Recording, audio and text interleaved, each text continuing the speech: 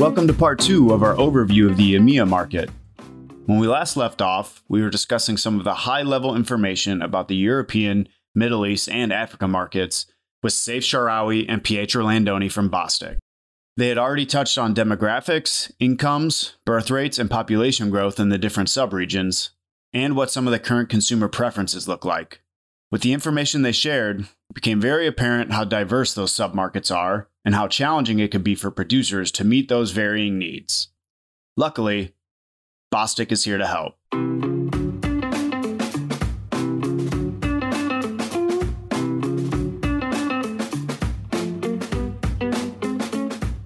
Welcome to Attached to Hygiene. I'm your host, Jack Hughes, Global Digital Marketing Manager for Bostik's Disposable Hygiene Business Unit. On every episode of Attached to Hygiene, Bostik and other industry experts provide valuable insight into market and consumer trends in the disposable hygiene industry and how article producers like you can increase their success and reach their business goals.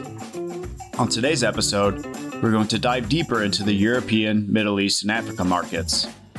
We'll cover changes in the market from the producer and supplier side, the challenges producers are facing, a few of the 5 C's or consumer trends that are impacting the market, and then wrap up by touching on the topic of sustainability. So with all of that in mind, with the changes in demographics and growth in disposable income and birth rates declining, aging population, and some of the trends in user habits, what is the result of this? How is this impacting the market and causing it to change? And Pietro, we'll start with you.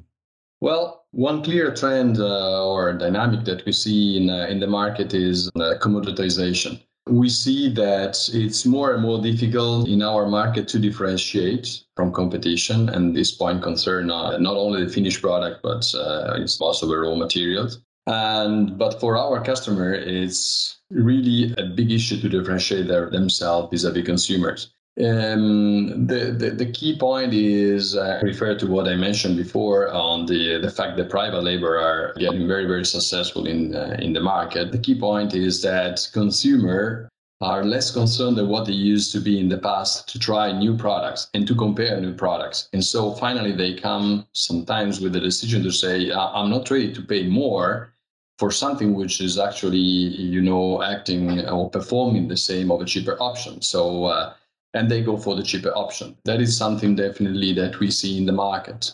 We see expansion in the emerging markets. So that's not definitely a trend that we see in Europe, but mostly in Africa. But we see definitely a consolidation of companies. There might be different reasons behind that. I mentioned one, which is commoditization, market share shrinking, definitely competition coming from outside the region, different business models. So all these things are somehow oblige companies to look into alternatives because that's the only way to survive healthily in this market. I think that this is something that it will come more and more.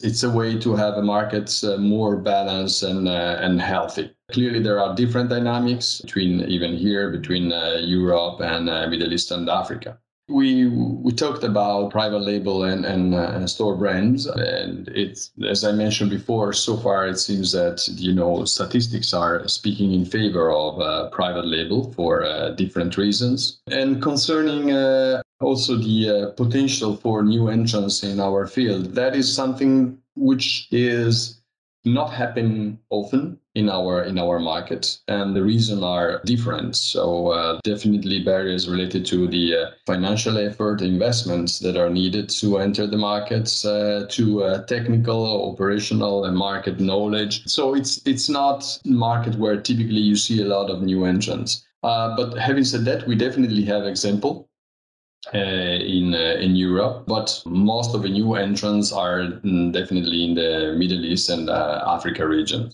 So Pietro, I wouldn't agree more, to be honest, especially on commoditization. I believe it started in our region. So it's happening, and you can see huge pressure on the buyer and on the consumer, huge pressure on the cost, and it's becoming, we hear more and more the word good enough and the value for money. And it's as well linked with the millennials becoming new parents As I said, they are more skeptical about brands. They question lots of things and they look for value for money. We can see private labels winning a lot. You can see the retail brands everywhere offering good solutions with good value for money. And we can see the big players or the global producer trying to compete, but they are not winning for sure in the market. So it's a tough situation for sure. New capacities are coming mainly in Africa.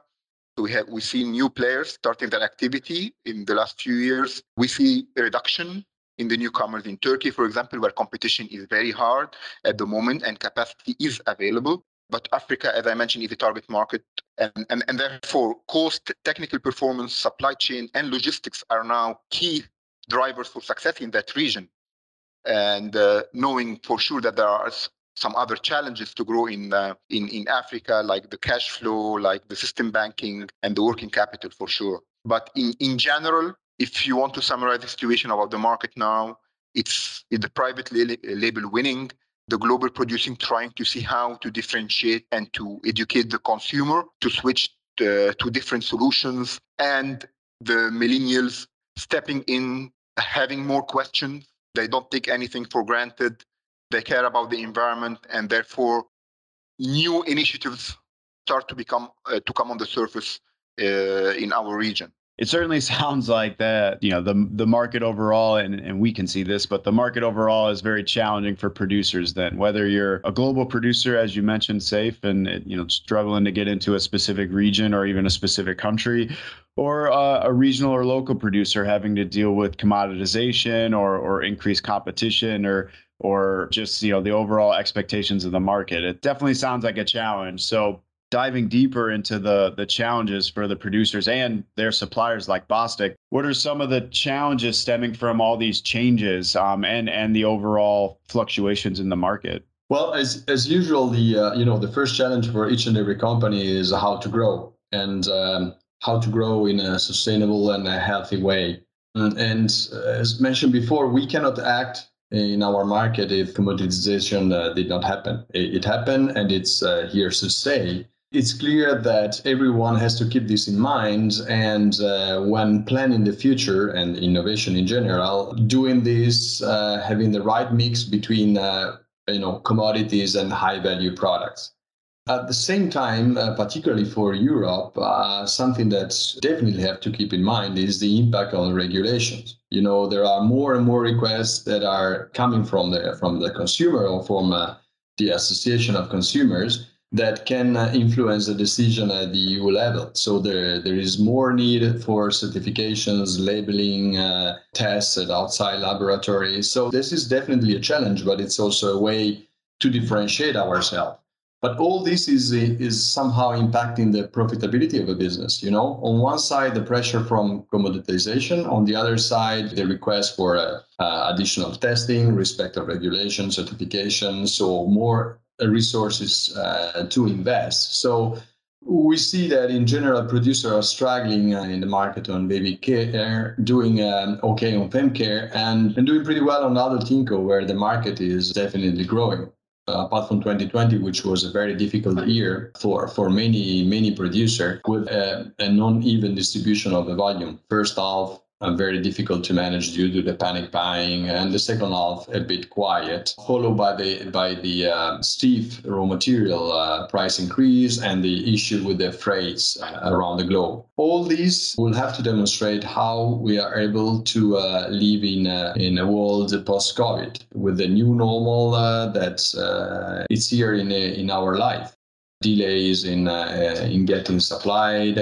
Problems to keep operation on track. So a lot of new things that we had to learn the hard way in 2020, and that we have to convert into opportunities for all of us.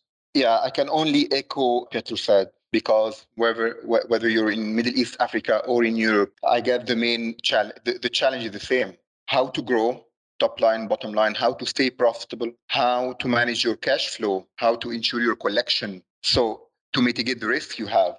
And as I mentioned, good enough products are winning in the market, and companies need to keep investing with all those challenges. You need to keep investing in innovation and in R&D to keep creating value for your consumer.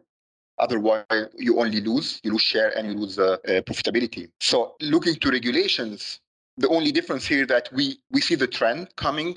It's happening first in the mature market, and then it's following in our emerging geographies. So we can see a gap of 3 to 5 years before the regulation topic could rise to the surface.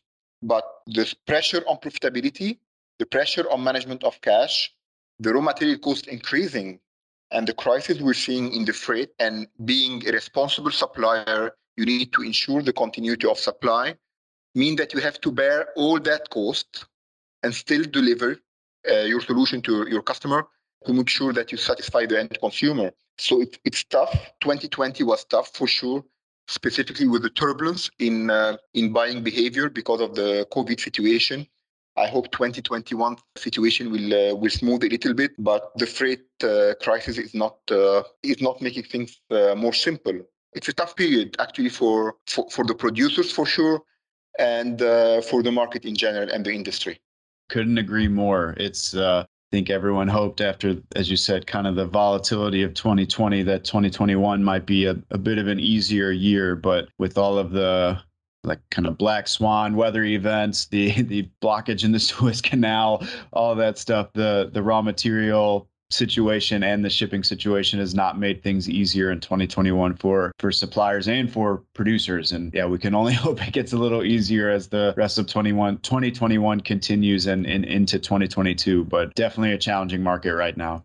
Now, I want to touch on some of the consumer needs in the market as we come to the end here. Bostik always likes to, anyone who's listened to the podcast before will know that we break our consumer needs and the market trends down into 5 different categories, what we call our 5 C's. And those are convenience, comfort, confidence, consistency, and cost. And I want to touch on a few of those for each of the regions. And we'll start with convenience. And Pietro, can you tell us a little bit about the needs and the trends around convenience for the European market?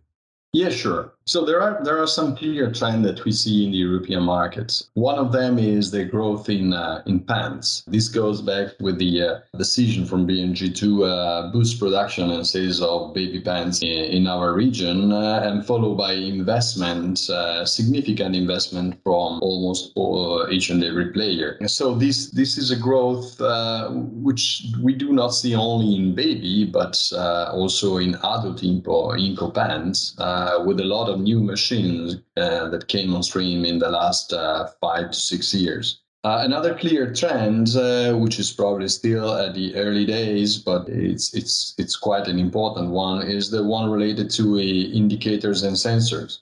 So those are used both in baby care and in adult Inco. There are some clear advantages in adult Inco, with those sensors that are connected to the directly to the computer, where the caregiver can clearly see the patients who need to be changed. So it's a clear advantage. Personally, 100% sure about the need when it comes to the use of sensor on baby diapers. But as Seif mentioned before, this is the world of millennial. That is definitely a need that our customers, so the producer, will have to answer to.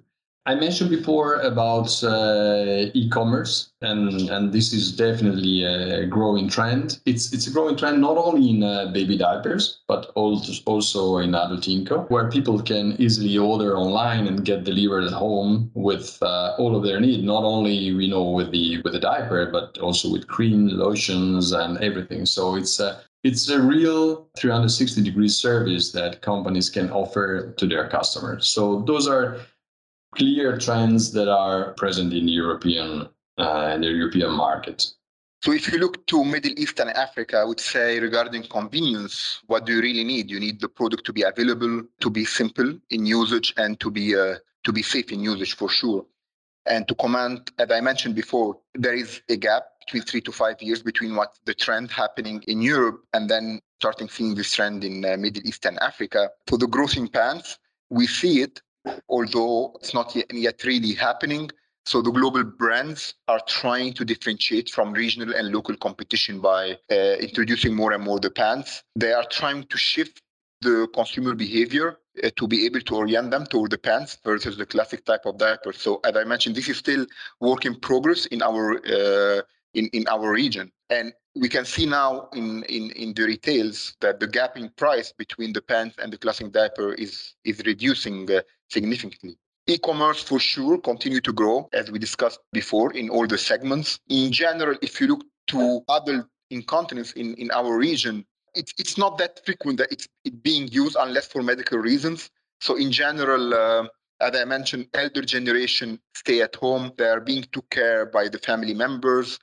In general, people in our region prefer to buy all their needs from one place. And this is why we see a big expansion in the business of the hypermarkets, where you have the retail brands and the global brands, everything in one place in a big shelf. And that's why we see more and more importance on the packaging now, because you can easily identify your product among a big shelf full of articles. We also see that the big sizes are becoming more and more frequent or more and more familiar now, with more than 80 articles per bag.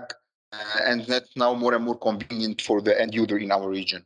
In other part of the regions, because it's very diverse, you can see behavior of people buying diaper one by one. So you can see the two extreme part of the story. But at the end, it's all driven by how diverse is the region. That certainly sounds like a challenge for meeting the needs of convenience when some people want 80 diapers in a package and some people want one or two in a package. It has to be very challenging for producers. And it makes sense. It makes perfect sense, but it also makes sense that you see such a, these more regional or local players, particularly in the Middle East and Africa, because, the user needs across countries are so diverse. The other C of the 5 C's that I want to ask about on the EMEA region is confidence. So Pietro, again, we'll start with you. Can you tell us a little bit about the need of confidence and some of the trends in that area that are leading to change in the market? Yeah, sure. So one thing that we are confronted more and more each and every day is with odor. So there is a clear demand for no odor in our region, which doesn't mean that you have something to have perfume in it. It's really no odor at all. And the reason is, it goes back to what I mentioned also before, that there is also a need, an increasing need to respect regulation, certification, and also clearly to the fact that the perception of the consumer is that no odor, it means no chemical, and that is good. So odor is definitely a big watch out for us. Skin sensitiveness, this is also a very important point. It's nothing new. It has always been like that in this field, and it's really a very fundamental and basic request for absorbent products. We mentioned before environment. So products should be environment friendly. And this is, again, clear trend throughout Europe. Everybody pays more attention on what they buy. And it's not only about only the product itself and the components of a product. It's also about the packaging itself. We mentioned before the impact of millennial, and this is definitely driven the demand, but it's getting spread all over different ages of the population. And this is also, to be considered clearly when we talk about eco-labeling. There is an increasing demand from our customers related to eco-labeling. There are many that are active in Europe, and we have to consider this when working on our innovation, but also when working on products that are on the shelf since quite some time. So that it's also a very important point for us. Even related to the CSR and in general to the environment, it's the thickness of the product. They need to have different kind of cores. We all know very well that we move from a very thick diaper to very thin diaper, that we move to core channels, that, you can have more diaper per bag or a bag that are smaller. So basically, we are able to move more diapers on the same track. So everything is going into the direction of environment. Those are clear trends and clear needs that each and every producer has to address in Europe to be successful. Yes, I agree with you, Pietro. So even in Middle East and Africa, the basic needs are the same. So product should not leak, it should fit and stay in place. It should have no odor. So odor is a hot topic in our region as well. And it's very visible, and no odor is the perception for sure. Although some perfumes and herbal extract are still acceptable to mask the chemical odor. Skin sensitivity, there is no doubt. This is not it goes without saying. To have no noise, so the product should be quiet, should be safe to use, and environmental. So we hear lots more and more now about environmental friendly. So it's a concept that is rising in our region, especially with the younger generation. I would say it's not yet at the level where the buyer would pay premium for that. But as I said, we always see a gap of 3 to 5 years between the trend in Europe and Middle East and Africa. So I'm sure like regulation will come, and then the environmental friendly product will be more and more familiar in our region. Thickness, that's mainly one of the difference we have. So although I agree on all the advantages of the thin products with the new core designs, it's not really affecting the performance. Still, in our region, the perception is still that the thicker product is still more comfortable, safer to use, and will have a higher performance. And I'm sure this will change with time, but we're not there yet. Now, each of you mentioned sustainability and multiple answers. And so we only have a couple of minutes left here, but I want to dive a little deeper if we've got a little time into sustainability. So what does this look like across the region for Europe and the Middle East and Africa? And what are some of the differences across the regions? Well, as I mentioned already, this is a real hot topic in Europe. There is more and more focus on how we can positively impact the environment for ourselves and for the future generation, particularly. And we all know that in general, diapers, they don't have a good reputation when it comes to environment preservation. There is a lot we can do, and a lot of producers started investing heavily in this direction. I mentioned before, not only on the product itself, but also on the packaging. There are products out there that instead of being packed on plastic film are packed on paper. Film that are used to pack diapers are with higher percentages of biomass raw material. The direction is basically to go more and more to product that can be recyclable or eventually compostable. Every producer has, of course, a different strategy in that direction. But it's clear that not all the raw material that can be used can have a natural origin. And not all the raw material can be recycled after use. At the same time, not all the raw materials or not every finished product can be compostable. I think that at the end of the day, it is something that we speak about since many, many, many years. But the steps that have been taken in the last 2 or 3 years are very, very significant. There is still a long way to go to make our mind up between, as I mentioned, compostability, recyclability, bio-origin of raw material, biomass, and so on and so far.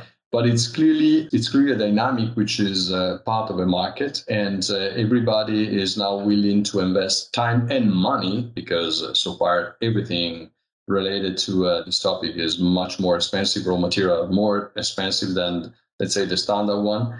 But it's good that the trend is there, and people start to look into this also as a business opportunity and not only as a problem to solve.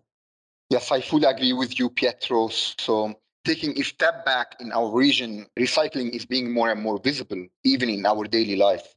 And it's mainly driven by the young generation. So segregation of waste is something that we're seeing more and more now. And as you mentioned, people are also seeing the economic feedback on that. And this is why we see several new startups now in the recycling business. And to add one final comment, that the good thing in our region as well, that we start seeing the global producers, so not only in the hygiene sector, but in general, fulfilling their corporate social responsibilities. So they are now investing in CapEx and solutions that will enable them to be more sustainable. Shareholders for sure are expecting a return on this investment. This will happen for sure. So we're not there yet. I cannot say that you can see an immediate return of this investment, but this is what we will see in the near future.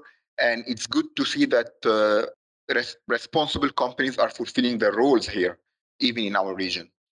I could not agree more. It's Seif, you said we're not there yet. Agree with that, but it is good to see that there's momentum, that there is a push from the market, from consumers to reach a point of having sustainable products or recyclable products. And obviously, Pietro, you mentioned there's a challenge around, okay, what is the way we want to go? What is, do we want to focus on compostable? Do we focus on recyclable? Do we focus on bio-based? That is certainly a challenge in the market right now, but it's good to see that there's momentum. It's good to see that there's investment. And I hope that it not only continues, but also accelerates to the point that, we can get there in short time. So we're at the end of our time here. I really want to thank each of you, Seif and Pietro, for diving deeper into this very diverse, this very big, and this very changing market of Europe, the Middle East, and Africa. So thank you very much for your time, and thank you for joining us today. Thank you, Jack, for inviting us.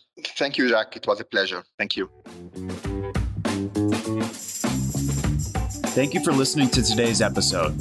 In the coming weeks, we'll dive deeper into some of the other regions that Bostik works and operates in, with other regional experts from within Bostik. Attached to Hygiene is brought to you by Bostik and is hosted by me, Jack Hughes.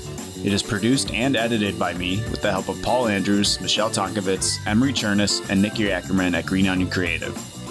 Our theme music is by Jonathan Boyle. You can follow Bostik for more hygiene industry insights on LinkedIn at Disposable Hygiene Adhesives, or email us with questions, comments, or ideas for future episodes at hygiene@bostik.com. That's HYGIENE@bostik.com. We'd also like to extend a special thank you to our guests, Seif Shaarawy and Pietro Landone. You can find both Seif and Pietro on LinkedIn, or you can feel free to address any emails to them directly at the hygiene@bostik.com email address I just mentioned. If you like what you heard today, please subscribe to the podcast and share us with a friend or colleague. You can find Attached to Hygiene wherever you get your podcasts. Thank you for listening, and we'll see you next time.